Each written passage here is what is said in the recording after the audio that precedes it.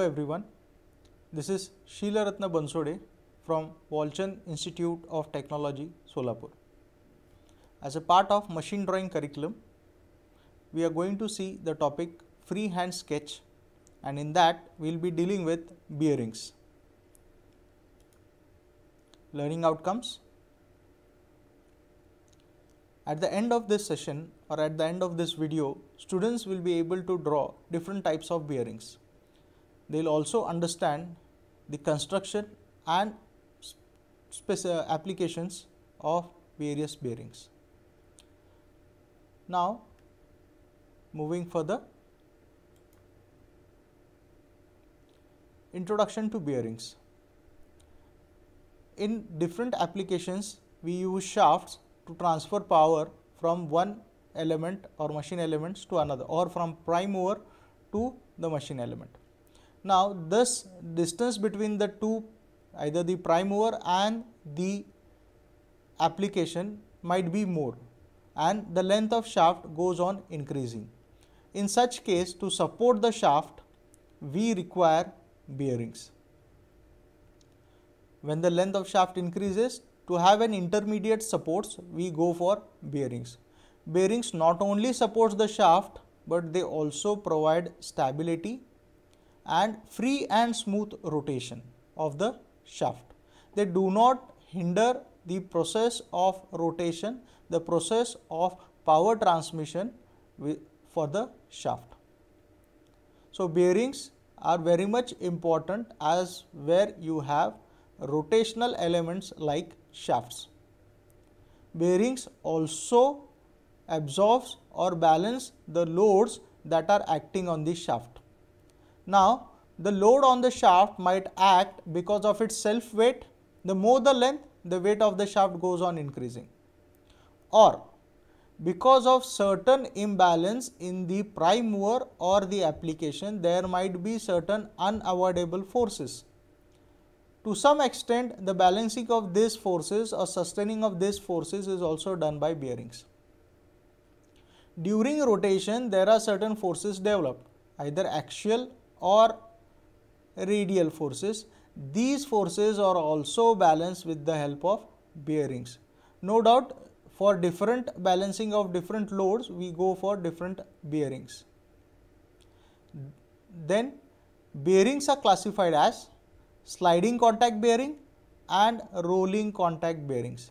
Let's see one example from each. Introduction to sliding contact bearing. Here, the shaft has a sliding contact with the bearing. The relation between the bearing and the shaft is in the form of sliding. Here, the friction is quite high as sliding comes into picture. Hence, as friction is high, more lubrication is required.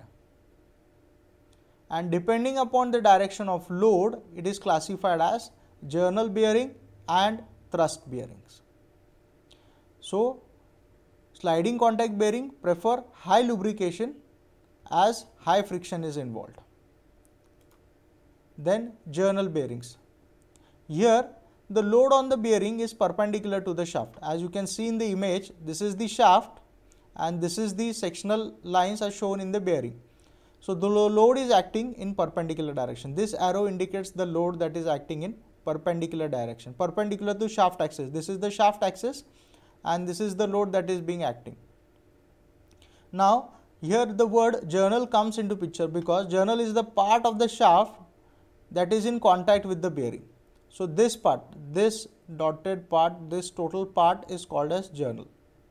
This part is called as journal. Now, in journal bearing, we have types like solid journal bearing, bushed journal bearing and pedestal journal bearing or plumber block. Let us see each. Solid journal bearing. It is the simple and most common in journal bearings. Most simple form of journal bearing is solid journal bearing.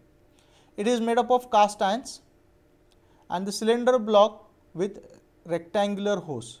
We have a cylinder block with a rectangular hose here. This is the diagram of an solid journal bearing. Here there is no provision for adjustment in case of wear. As you can see, this is a single entity being found with the help of casting. If there is certain misalignment in the rotation of the shaft, there is no provision for alignment or provision to adjustment, as you can see on screen. Then, as there is no provision for adjustment, once there is wear and tear of the bearing, you need to discard it and you have to apply the new bearing into the applications. Hence, these kind of bearings are used where you have very low load on the bearing or the load on the bearing is quite small. Then you can see on screen, this is the front view and this is the top view of the bearing. Here you can see a hole for lubrication.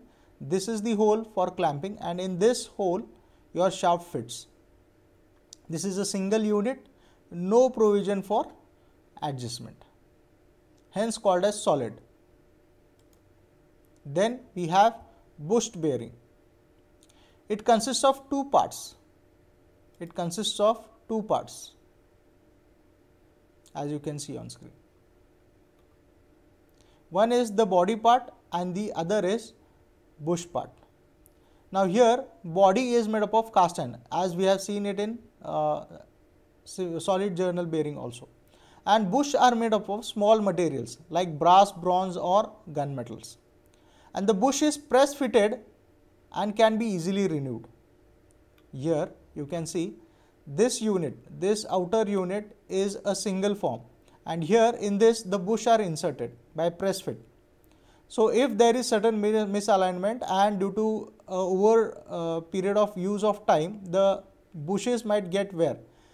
Instead of replacing the bearing as a whole unit, you can just replace the inserts, this insert, that are called as bushes, and the bearing can be back to application by just merely replacing these kind of bushes. This construction is similar to solid bush, but this bush is solid journal bearing, but addition of this bush makes this merely easy for replacement and adjustment of misalignment. Here also you have a hole for lubrication, as you can see on screen. These are the holes for clamping on certain base, and through this your shaft moves. Then we have pedestal bearing. When you have very long shafts and require intermediate supports, we go for pedestal bearing or plumber block. It consists of a pedestal, that is a base called as pedestal, a cap and a bush splitted into two halves. This base is called as pedestal. These are the bush, these are the bushes, and this is the cap. This is the cap. Here the split parts facilitate easy assembly and periodical replacement. As you can see, this comes into two parts. This is the upper part and this is the lower part. So because of these two separate parts, the replacement and maintenance is quite easy as compared to solid journal bearing and the bush type of bearing. So here, instead of replacing the whole bearing as a unit, you can replace these bushes easily and you can separate these two parts. So during replacement also, the process is quite easy. Then the axial motion of the bush is prevented by flanges and rotary motion is prevented by a snug. Now as bush is inserted into this, the rotary motion is prohibited with the help of these flanges, and rotational, here a snug is used. A lock kind of feature or an insertion kind of feature that bearing has and gets fitted into the hole on the body. So rotation and movement is fixed with the help of these flanges and with the help of these snugs. Here a hole for lubrication is also provided. These two parts are joined with the help of nut and bolt arrangement. We will see an orthographic view of the same. See, this is the first part, this is the topmost part, and this is the bottommost part. Body cap, and this is the bush bearings or bushes. Nut and bolt arrangement is provided to connect the two parts. Here again we have a adjustment for hole to clamp. Then moving on to thrust bearing. Thrust bearings are used to support shaft subjected to axial loads. And in that we have footstep bearing. It is used to support vertical shaft under axial load. Shaft is terminated in the bearing. You have to insert the shaft in this way. The shaft end fits into this bearing. Then bush fitted in the body takes care of the radial load on the shaft, and rotation of the bush is prevented by a snug. Here you can see a snug is provided here, so that rotation and flanges are provided, so that movement of the bushes is prohibited. So this is journal bearing where the shaft is inserted from the top. Footstep bearing. Here you can see the front view and top view of the same. These are the references. Thank you.